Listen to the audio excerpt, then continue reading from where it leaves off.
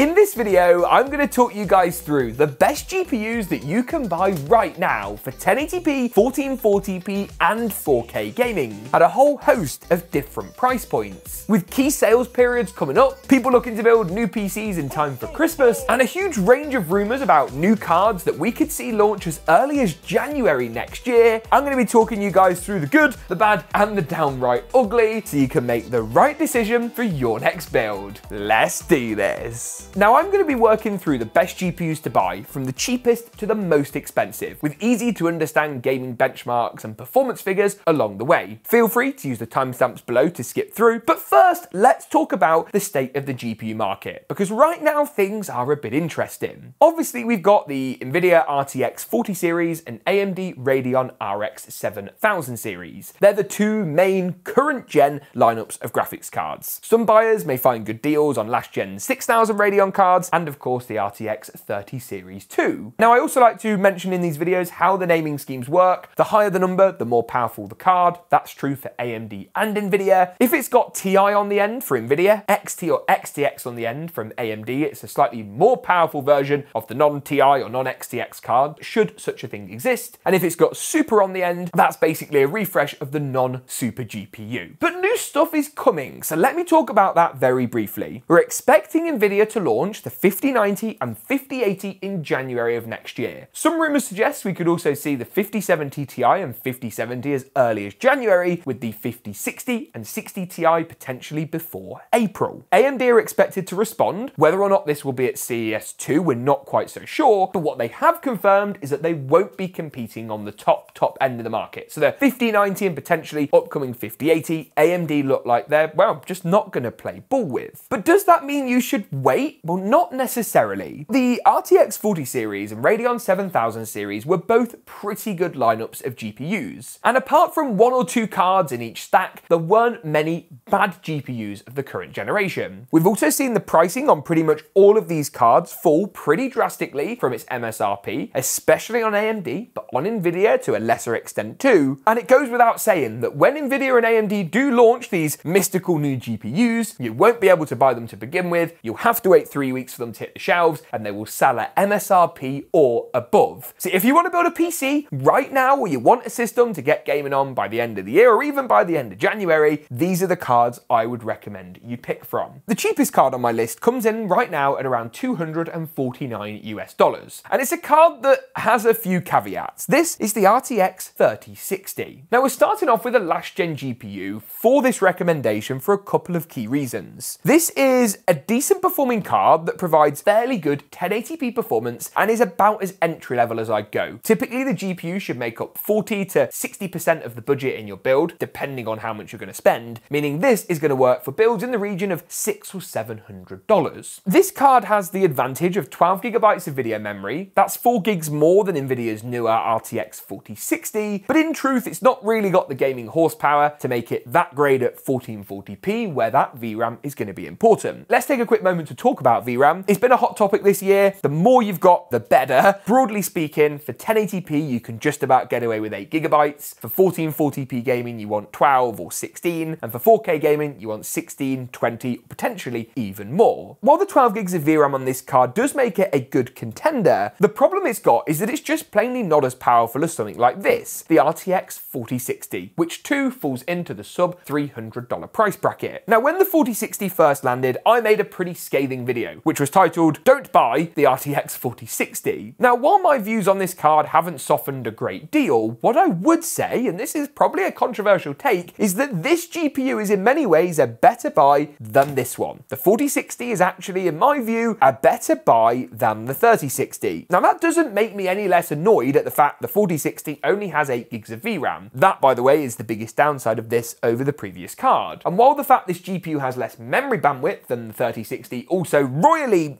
angers me, you are going to get significantly more performance on the 4060. And like it or not, side by side, that is the card that is going to provide better performance for a similar price point. You can see some of our side by side comparisons on your screen, whether you're looking at Apex Legends, whether you're looking at Fortnite, whether you look at a AAA title like Alan Wake 2. All of these three games, you're going to see better performance on the 4060 than the 3060. But James, what about AMD? Well, at this price point, they've only got the RX 7600, which has the same problems as the 4060, but this has the advantage of things like DLSS, which genuinely are very beneficial at 1080p, where you want to try and get better frame rate. AMD FSR is still a little way behind in my view. Now, if you can afford to spend that little bit more money, I think it makes a lot of sense, which brings me on to my next card. The best GPU for in and around $350. This is the AMD Radeon RX 7700 XT. Now, when this card first landed, believe it or not, AMD retailed it for $449. Now you can find one on Newegg at $359 USD, which is a frankly unbelievable deal. That's going to cost you around $100 more than our RTX 3060 and around $75 more than the RTX